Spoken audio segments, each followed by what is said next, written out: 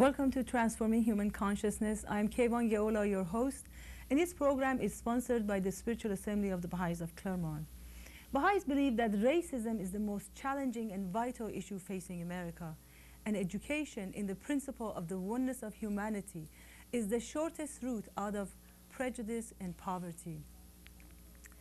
Baha'i Faith calls attention to the progressive nature of God's revelation and the significance of its role in our human growth and also in the progress of our civilization, and believes that no serious attempt to set human affairs aright to achieve world peace can ignore religion. Our guests come from all diverse backgrounds, religions, cultures, ages, but there's one thing we have in common, and that is the support of the spiritual principle of the oneness of all humankind. Our hope is to encourage you to examine the transforming power of the words of Baha'u'llah, the prophet founder of the Baha'i Faith, in helping us grow and ushering in the age of the oneness of all humankind. And today with me, I have a very special distinguished guest, Dr. Sonia Blackman. Dr. Blackman, Sonia, is a professor of psychology at Cal Poly. She is an artist, and she uses her art and her profession in serving the community, in humanity, in transforming consciousness, in helping us grow. Welcome, Dr. Blackman. I would like to call you Sonia, is that okay? Please. Sonia, how do you use your art in changing society, in enriching the society? I know you do a lot of work with the youth, students, especially women. So how is it used? I'll tell you, myself as a teenager, I used art to really explain and deal with strong feelings. And adolescence is a time when we have really strong feelings, and we tend to want to act out and not have complete control or have a positive avenue for expression. And with all the budgetary cutbacks in the school system, the biggest cuts come with music, drama, and art. That's right. So I had taught art in a variety of venues with adults and children before I became a psychologist. And I believe that everyone has a creative spirit, if you will, and everyone has talent. And it's a teacher's responsibility to build on whatever someone possesses. So I was in particular interested because I was reading a lot of media portrayals of adolescent females. And primarily, when women were portrayed, these teens, it was in terms of what are their pregnancy rates. All the negatives. All the negatives. Yeah. And I wondered, how do you develop yourself as a positive human being when you're portrayed in the media in such a fashion?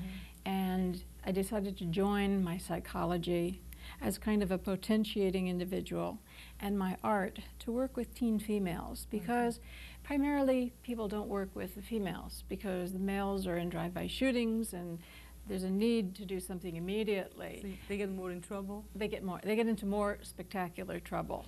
Whereas the females tend to become single mothers and on an avenue of poverty. And that's not very spectacular. No, it's not spectacular, but it's devastating to a culture. So I really wanted to see, I also wanted to know who these people were, because I also read the same news and the same media.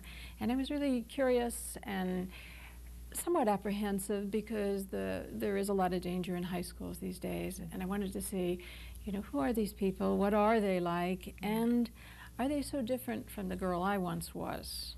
Was one of my questions. Are they different, or are they primarily the same? I see. So from there on, how did you get in touch, and how did you connect with the students? I had applied for a grant, California Lottery grant, which I received, and I worked with the superintendent of schools for Pomona Unified School District. This was last spring, the first time I did this project, and I said I really, you know, it was like, I have a dream. It was one of those, well, I have a dream, I really want to try this, and he said, go ahead. And everyone I met just said, just go do it. later, after they saw how wonderful it was when it turned out, they said, I never thought you could do it. I was really happy they didn't say anything at the time. But that's facilitated. I met with the principal of Garey High School last spring and told him what the project was about, and he was very excited. And resource teachers, just everyone was really cooperative. So the first effort was working with Latinas, and I asked for them to not be seniors because it's very difficult to come in the end of someone's senior year and have an impact towards their future. And we met after school, and it was like 2.5 hours, and they wanted to do, I thought 2 days a week, they wanted to do it 4 or 5 times a week. So they were very involved and very committed. It was a huge effort because they took school and they came to my class, they went home for dinner, they did their homework, and they went to sleep. Was it in the school It was site? in the school site, and that's really important when you work in the high schools. These young people, their parents are quite strict, and they're either at home or they're in school. I see. So they're not allowed to walk home. They're really watched, and you know, their parents are apprehensive about their safety as well. So these were actually average junior high No, they were students? high school students. And we just asked teachers to recommend who might benefit from such a program or who might benefit from getting to know me. I see. Because that was part of the process, was for me to get to know them and them to get to know me, so that if they want to go to a university, they learn that these professors are not somebody strange. I see. So to you this was to serve opening the doors for these students to feel more comfortable with the professor and the whole idea of continuing to college and university. Yeah, and this was someone who said, well, of course you can go. You know, nothing stands in your way. I see. And I'm ready to help. And that was really the process that went on, as a building up of trust from both sides. So did you out of this experience, did you learn things which were surprising to you? A lot. They always say that the teacher learns the most, and I would have to agree. That's very true. I had a lot of suppositions about these young women and what their life must be like, and I was entirely wrong. I had no idea how restricted their lives had to be. You know, I can imagine if they were my child, I might have the same rules, but I didn't really imagine it. I kept talking to them. I said, the university is going to have a gallery showing next fall. And they looked at it like, oh, well, you know. Finally, I asked, I said, do you know what a gallery is? No. They had never been to a gallery? I'd never been to an art gallery, so I organized a trip to the university to go to the gallery. And they were most amazed by the library. Because in the high school, the library... Pomona, this is the Cal Poly? At Cal Poly Library. I see. Because in their school, the library is one room. I see. And there's 4 or 5 flights in the library at Cal Poly. And they insisted on going on every single floor to make sure there were really that many books that would be in that library. That's very interesting. So the kinds of things they paid attention to were informative for me as well. And they did ask if there were gangs at the university. Do you think that our high school students, on the average, really that's their knowledge of the library or the art gallery? Is that a universal thing, or this was particular to this particular young women? Yeah. It may be to lower income children, because I also do evaluation research and also look at parent involvement. And very often, if you're a working parent, there's only so much time you have. So if you try to teach your child in the general day of how things go on for a daily person, they may say, well, I'll take them to the market and I'll teach them about produce and how to buy and how to shop. But there isn't that energy. Well, you know, there isn't that energy to say, well, now, instead of doing the laundry, let's go to an art gallery. Unless your parent is going to school and has to sit in the library and study. That's it. That's it. Because it's very hard. See it, yeah. So that's very interesting. It's hard to imagine, I guess, for some of us that there are children out there who have never been exposed to a big library. That's true. Because our TV doesn't show that quite often, does it? No, not at all.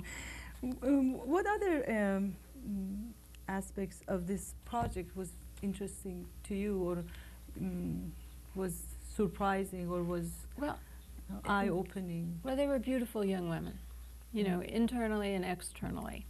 And I had anticipated when they started to paint, they would paint their beauty in sort of doll fashion.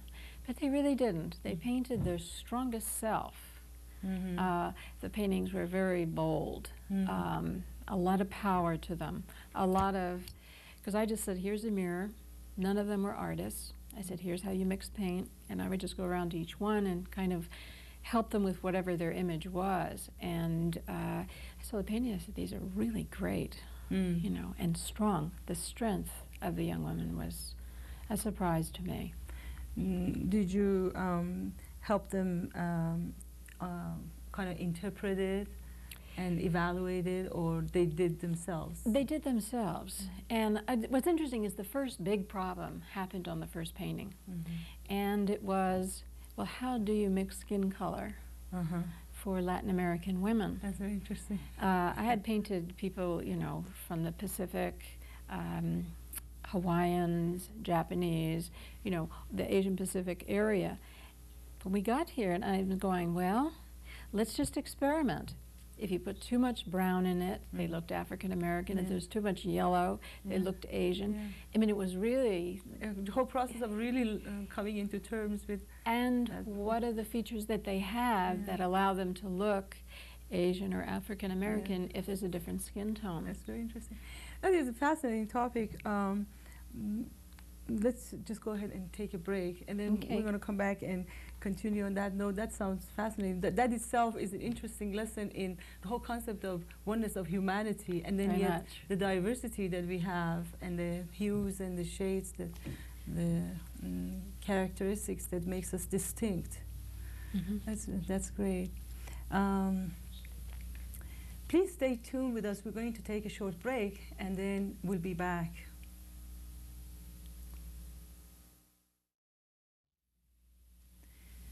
Welcome back to Transforming Human Consciousness. We're going to continue our conversation here with Dr. Sonia Blackman about the whole process of her work in transforming the lives of the young women at, generally now we're talking about Pomona High School. No, this is Garey High School. Garey High School in Pomona. And you were talking about how these women had to figure out the distinctive features of their own self in order to bring out the culture or the ethnic, the personal aspect of themselves, the skin color, the cheekbone, or whatever aspects of it. Do you have any of the paintings or any of the? Yeah, I'd like to share with you one from the first group. This is by Linda Gardia, and she was a freshman when she did this painting. I see. And the strength in the painting and the Mexican heritage in the painting is very, very obvious. This is without her having studied Mexican artists, and as if she has incorporated in herself her culture, which of course she has. And that was the other interesting thing to me, is that these girls come from a Latin world, and they are still in a Latin world. I see. 70% of the kids at school are Spanish speaking. They speak Spanish at home. They watch the Spanish soaps. That is their world. So that I like this painting in particular because it showed the strength of this young woman. Also because we didn't have money for framing. You know, we just painted around the sides so that there was no need for a frame. I see. So it's complete in itself. Yes. And the next is a painting I did of a young woman. This was one way to teach them is that I would bring in a material, or I'd start a technique, and that was my way of teaching them. And in this one, for example, there's a heavy underlay. Right. It's very textured. Very textured. So rather than tell them about texture, I actually show them how to use it before I came in. And then they would get excited about the idea, and then I would show them how to use it. So, and in this young woman was originally from Nicaragua. I see. And to some extent I wanted to show that by the roughness. It's a war-torn country. There's a lot of strife there. But also I put bird songs because when we didn't have music, she would make bird sounds. I see. It was very enchanting and very endearing. And again, very, very strong young woman. I see. I noticed the eyes have greens in them and yellow in them, and is that the that's what the way her eyes are like? And she has her hair has many different shades of brown. Is that the way? It's very interesting. And it was kind of interesting for me too, because each time I'd bring a painting, I'd always be a little apprehensive, because are they going to like the way I've portrayed them? Will they feel an insult? I see. You know, because you never know. So what was their reaction? They liked them.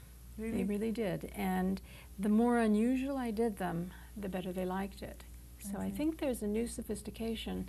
And we talked about some of the limitations, like not going to an art gallery. But these children are very sophisticated in their consumption of images. It's from MTV and watching, you know, very far out images on videos, that they're very accepting of what you might do. One, I had no hair on her, I didn't give her any eyes, and I was really like, oh well, I'm going to show this to you, and you're probably not going to like it, but I'll show it anyway. She loved it, I see. so that it didn't bother her to have that feeling, and that she knew the overall image was the important part of it. I see. So that was interesting. Some of the other work I have, we had an art show at the university, and we sold 75% of the children's work. That's very impressive. It was that is. very, very exciting. And Who were the people who bought the? primarily women faculty. It's very interesting. Primarily. And very often they'd say to me, well, if she's going to be around the university, let me know. I want to take her to lunch. So really what you're doing, you're building bridges between these students way before they even coming to university, and having you know, planted their care and their love in the hearts of people in the university. That's true. And when they come to their offices, they're going to see the paintings, because faculty put them in their offices. What a beautiful way of they really like entering them. a university. And the thing with the women is they said, well, no one will buy this. I'll have to pay somebody to take it. And I said, no, they're very good. Someone's going to buy it. It's a bargain. And sure enough, they did. And I'm going to take them around to meet the people who bought their paintings. And that is wonderful. So it is really not just one shot in the dark. It is a no, and series. This is really what I found out. That was my original image of how things would go. Well, what really turned out is they needed summer jobs. So I tried to help them find summer jobs. Then they needed to apply to the university, so I tried to help them study for the SAT. Now, there's so many things that stand in people's way, for example. So even if a university is open to students, there's so many little things that stand in your way that I had to monitor every application through the whole process. So, and even now, you know, I was talking to one other woman who is of Latin American descent, and she's saying, well, you know, they're going to need mentoring when they're there. And I said, yes, I'm going to have a party. I'm going to invite all of them and all of the faculty who had helped me, the staff, and say, these are your new support networks. That is so wonderful. You know, it reminds me really of making through the whole concept that it takes a village to educate a person. And this is really what you're doing, is really to bridging and making this village become whole and one. Because the process is not over. Yes. And it's a hard one. Yes. It really is. But, and they do need those role models and those mentors, those loving supports. Once they get there, the job is not done. No, no. It's a long-term thing. So you planted for them. Yeah, and it's, you know, we talk on the phone, and it's a long-term commitment. Had to be, is what I realized. And you mentioned that there was another project, very similar project. Is that you had? Yes, I decided to work with African American teens, and again with women, and to really see if what happened the first time was just a magic chemistry. I see. Or was it a real process? Is this something that really does work? Could be replicated. Could be replicated. So it was a testing out of what I did, because the first was very successful. I was very pleased with it, and I'm now writing a book about that. I see. And what's the book called? The book will be Imágenes Latinas, which is Latin images, A Brush Across the Mirror. I see. That's a working title. Yeah. No titles sound really good at this point. Yeah. But, so that process is done. But, so I went into Pomona High School this time, and it was a difficult year at Pomona High. There had been some riots, and when I first showed up, there was always a police car in the driveway, and that was strange. I thought, my image is it's a speed trap. He's trying to catch people speeding by the school. And they said, no, it's for there to be a police presence. Always? Always. Oh my God. And as a matter of fact, one day I came and there were 8 or 10 police cars, and school had been let out, and there had been an altercation, and one of the young women that I was working with had been chased by some girls with a knife. Oh my God. So, you know, it was that's their reality, and that's what life is like for them. And I'd like to share with you her painting. Her name was Autumn, and you can see immediately that the images are quite different. And again, there's a boldness of spirit that really shows, and a real strength that I really enjoy. And my notion always is to be incorporating. If someone, you know, has a friend who wants to come in who hasn't been recommended by a teacher, I say, fine, you know, whichever works. But one of the young women said she was a senior, and her art teacher really wanted me to work with her. He really liked her, and she said, well, I babysit for my younger sister. So I said, bring her too. How old was the younger sister? She was just in 7th grade. And it worked very well to solidify the group, because it was very family then. Yes. They were used to different generations. Which generations. is the nature of the culture. Yeah, absolutely. Yes. Absolutely. So it worked out really well. And this young woman did graduate, and she's going to be going to De Vere's Business College. That's beautiful. She really could draw, but she couldn't paint when she first came into the class. And this shows you the kind of growth that she has made. And it's a very unity looking painting. Yes. It's and very, very strong. Yes. And this is the painting of her younger sister, which again, she had started out drawing, you know, what you might expect from someone, and had gotten very sophisticated. Yes, it is. By the end, and could be hung any way. Yes, it is. So that's depending what you want. Yes, very true. So That's very true. it was a very exciting experience. Enriching experience. And the last one I have, and then I'm done with all of these, is one that I did of one of the young women. I see. And she wanted to incorporate African colors I in her see. painting. And they all had very interesting hairstyles. So I tried to incorporate some of the braids and beads. And again, this was material that I brought in for her to see as well, that was woven to show her how to do it. That's wonderful. Yeah, it looks like African material. Yeah. And it's wonderful. And it's just so encouraging to look at, and so inspiring. It must have been a wonderful project. And I'm wondering, since we don't have so much time, but I'd like to hear, what are your hopes and what are your future plans in this? Is it going to continue? Is it going to end? Well, the one thing the students always ask about the 3rd week is, well, are we going to do this in the summer? Are we going to do this next year? And I say, you know, I'm giving my time now, but I can't afford to give any more. That's right. It's very costly financially for me to not work. And but what I would like to do, and I've talked to the superintendent of schools, is try to set up a way for art students at Cal Poly to come into the high schools, to teach after school, but somehow for the city to give them studio space, because they need a place to paint themselves. So that's my big dream, for someone else to keep the work going. I hope it comes through. Me too. And thank you so much for being my guest. Thank you. And hopefully we'll get a chance to hear the progress of your projects in future again. Yeah. Thank you so much, Dr. Blackman. If you would like to connect with us and share with us your comments, your views, please contact us, care of Baha'i Faith, Claremont, P.O. Box 686. For Transforming Human Consciousness, I'm Keyvan Geula. Thank you for being with us.